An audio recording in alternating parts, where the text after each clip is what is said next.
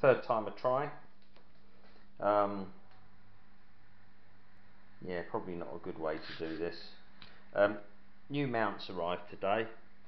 As you may be able to see, standard camera mount on the top with the friction rubber seat.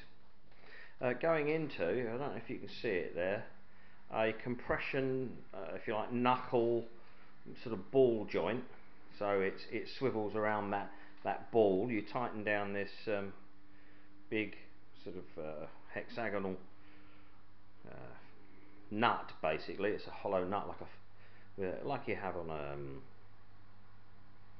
radiator, like you have on a radiator, doing up to a radiator, that compresses against the ball and provides friction to stop the ball joint from swivelling. It seems very good, very easy to tighten and loosen, and provides a good level of friction. The actual clamp on to the handlebar, again, quite good.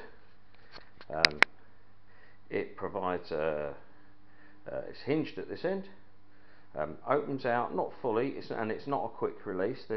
These are not cut throughs to allow you to just swivel it out, but it does provide a really good closer to 22mm fitting, with a couple of it comes supplied with two lengths of artificial rubber. This is a very shiny sort of slick aluminium handlebar, but it grips it really well, and I haven't over tightened it, I haven't put it under any stress, but it really does provide some decent friction there. So I like it, it's very good, and they were very cheap. I bought 4, 2 for you, 2 for me, and we shall see how they go.